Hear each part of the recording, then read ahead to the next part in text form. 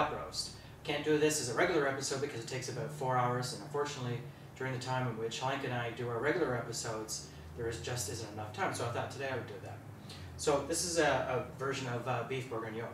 So I've got my ingredients all laid out here. So this is our 2 pounds of beef.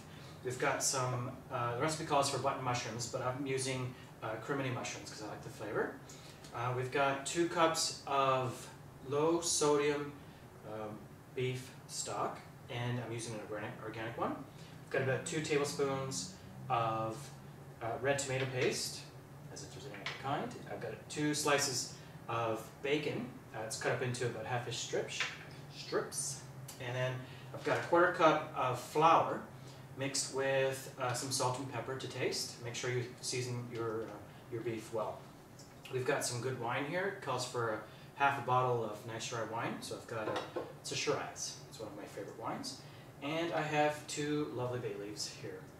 So the recipe takes about 4 hours. At the end of the 3.5 hours, you're going to add 1 cup of frozen peas and then 2 cups of frozen pearl onions. So I'm using a mixture between pearl and cipollini onions. So first step, we have to actually render our bacon. So I've got the bacon here. I've got my pan going. I need to slotted something out.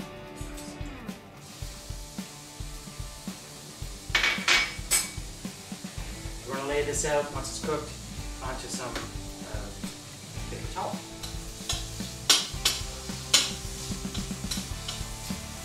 Okay, my bacon is crispy. I'm going to remove it, put it on this paper towel.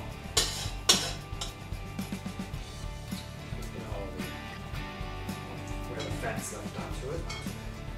Paper towel. Our beef. And we're going to season it in my flour, salt, and pepper. And then we're going to brown it in the pan. Now what I've done is I've done most of the pieces. I've got 1 batch left. So I'm going to do that. And then we're going to add them to the pan. So actually first I'm going to add some, get that going. So you want to cook these nice and brown on all sides. So while those are browning, I'm going to do the last batch of my beef.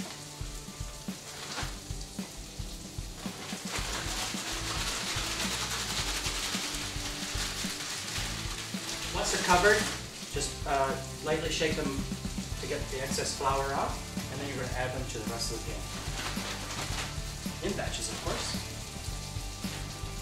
Okay, my beef is done, my last batch, and I'm going to add that to the crock pot. The rest of it.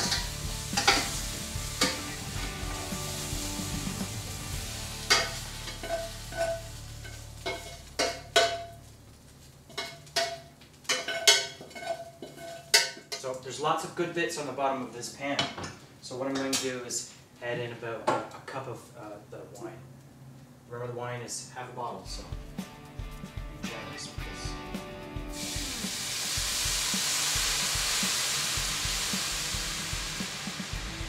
Using a wooden spoon, scrape all the good bits off.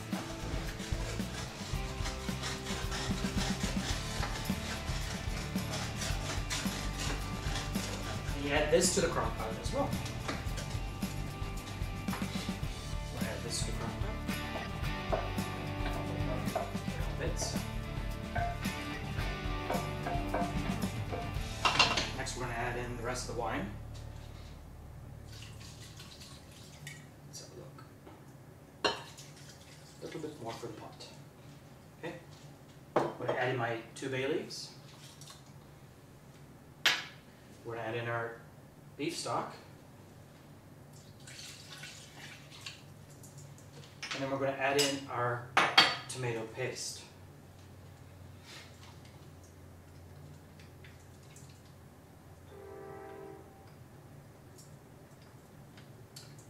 And then last but not least, I love garlic, so I'm going to add it to the recipe, and that is 3 cloves of garlic. You can add as much or as none at all, if you wish. And then the neat thing about crock pots, you just leave it alone for about 3.5 hours. I'm going to give this a good stir though.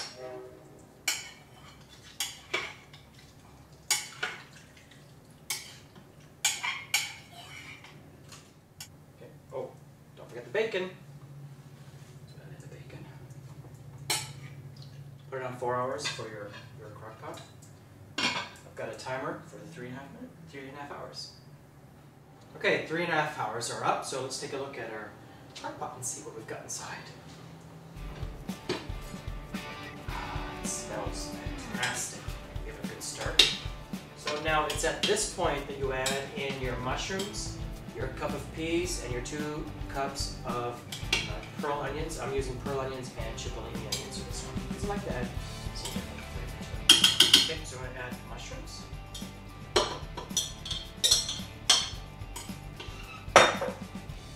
Remember, I'm using cremini mushrooms because I like the flavor. You can use whichever mushroom you like. White button mushrooms are the ones that's recommended in the recipe. Okay, so we've got that in there. Now I'm going to add in the peas.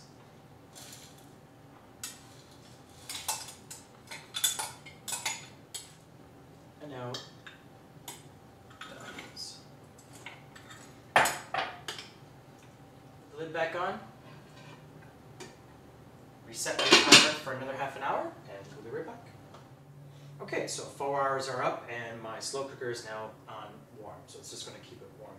One of the things that I'm going to do is I'm going to actually take the liquid from the crock pot, which is in here now, I've strained it, and I'm going to make a sauce. So I'm going to put it into a saucepan on here, and then I'm going to reduce it down to about 75%, add a little bit of butter, make a very nice thick sauce for our beautiful pot roast based on a beef formula recipe.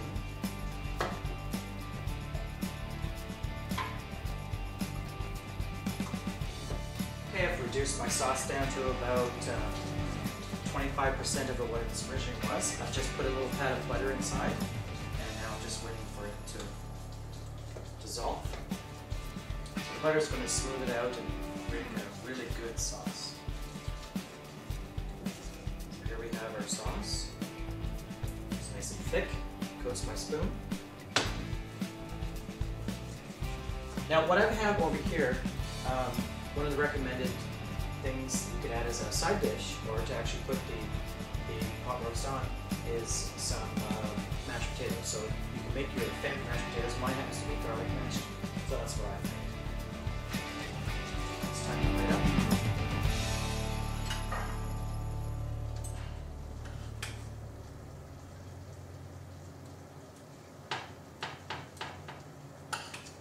So I'm just putting some mashed potatoes on a plate.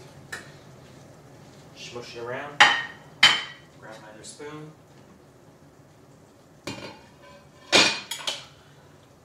Here we have the pot roast. Cut into little chunks done in my crock pot. So I'm going to ladle some on here. We've got some beautiful peas. The little pearl onions are here. Our mushrooms have reduced down in size. It looks quite good. So I'm going to spill some of the sauce over. Have our French pot roast. Take a little bit, see what it's like. Here's the beef.